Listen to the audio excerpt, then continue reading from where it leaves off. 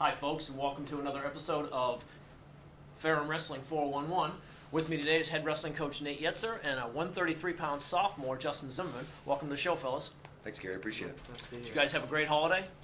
It was nice. Yeah, went home for a few days. It was really great. Did you get to eat a lot? Not as much as I'd like to. Nate and I remember those days of going home and wanting to eat a little bit more than we Actually, really I don't. I never really cut weight that much in college, so. I did it my junior year, but not my senior Yeah. year, and it was not fun cutting that weight and everything. So, Justin, you're wrestling 133 this year. How's the season going so far for you? It's pretty good so far. I missed our first tournament. I forget why, and but I think everything's going pretty good. Figuring it out. Okay, we're coming off right now a dual meet win over McDaniel. You guys beat McDaniel up at the Battlefield Duels. Talk a little bit about Coach about that whole event. It was a high school tournament, and you guys were a featured college match there. Right. I talked to Coach Swink. I don't know, probably 5 or 6 months ago, to try to get something set up to where I wanted to do one home match. It was supposed to be a home match. Right. I wanted to do one throughout the state of Virginia somewhere, or even up in Maryland.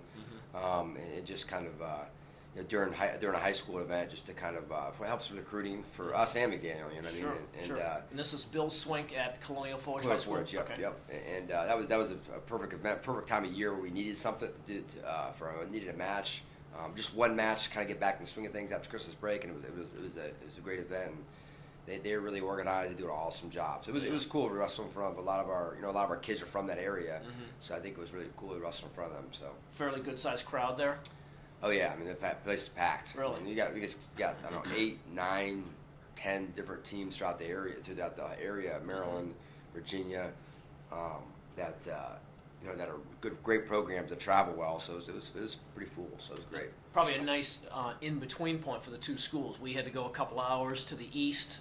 Daniel had to come a couple More than hours a couple to the hours. west. This is pretty far. I was surprised how far it is. Yeah, That was a long ride. It's 4.5 hours. 4.5 hours, yeah. really? Yep. Wow. Yep. So. Okay.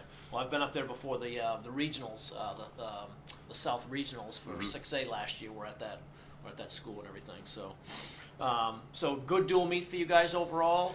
Yeah. I think going in, I don't know if we were. I would say they were probably favored a little bit, but our guys responded well. Wrestled really good. We were without 2 of our starters, but so were they. They were without 2 starters as well. Okay. So, but I think we wrestled really well. Team-wise, it was the best we've wrestled all year as a team. So. Well, I noticed it was hotly contested. I counted 7 different lead changes in the first 8 weight classes. Yeah. There were 2 pins, 1 for each team. There was a couple of major decisions for us. I think we also had a tech fall. Yep. So, Justin, you had one of the major decisions, so you put us on top, gave us that first lead swing and everything. We lost the first one. You came back. How did that match go for you against Ben Montagna? It was pretty good. I think I started off a little bit slow. Wasn't really able to get some turns on top like I'd like. But you just have to do what you got to do to get bonus points for the team. Mm-hmm. So your win was a 10-2 decision. Was that what you got the riding time point as Yes. well? Okay. It's good. It's a good win. It's a good kid. I mean, we recruited that kid and his brother last year. Okay. I like that. They were scrappy. I really like those kids going to high school, and fortunately, they're the enemy now.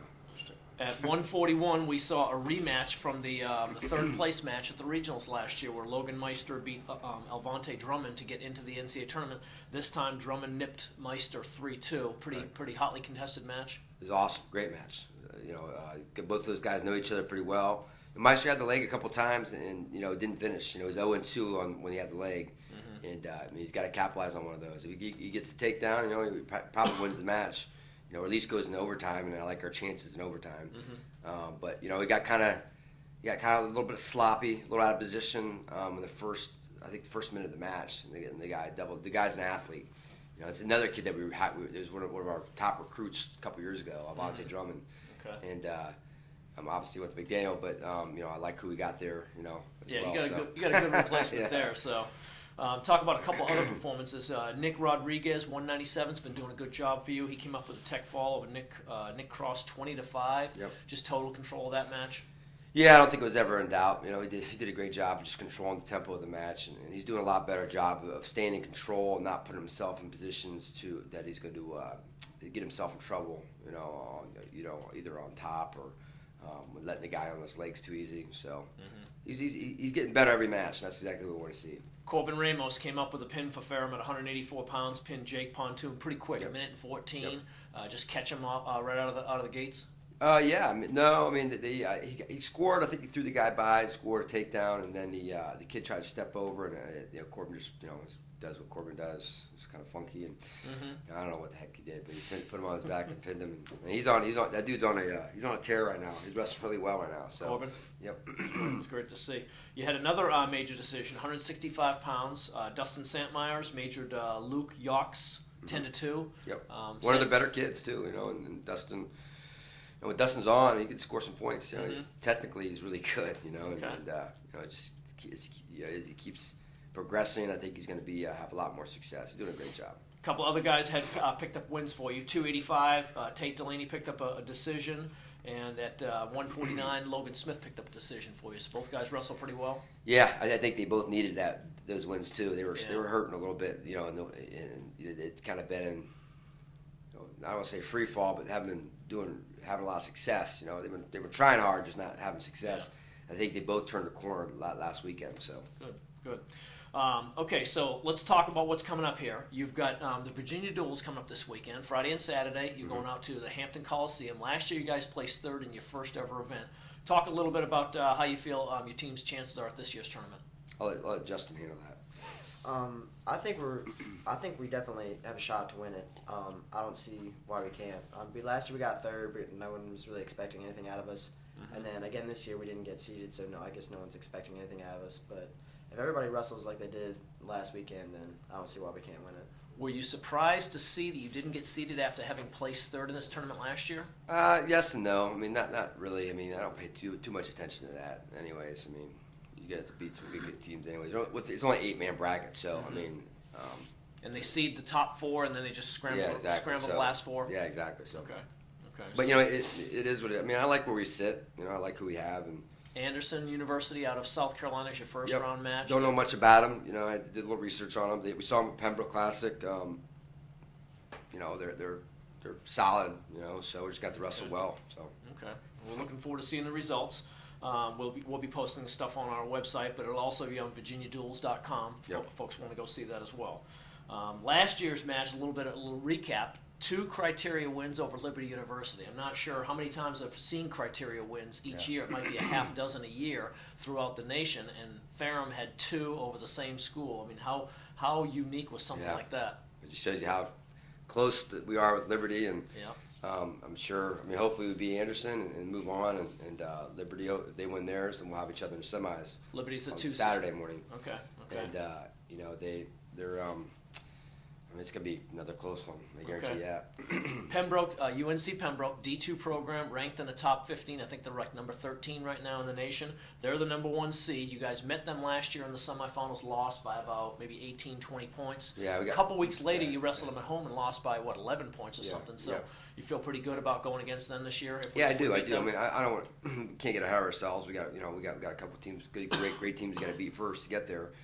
But I probably would expect them to be in the finals. I mean, they're well coached. The team hustles. Does a really good job. But this year, I think maybe a little bit down. Lost a few guys to graduation, and so this is our chance to catch them. So I saw the coach in the bleachers. He was down at a tournament in North Carolina that my son was wrestling in, and I saw him up there and everything. I know that he's pretty excited about the duels this year. So nice little rivalry starting to bud between I think our programs. That's great.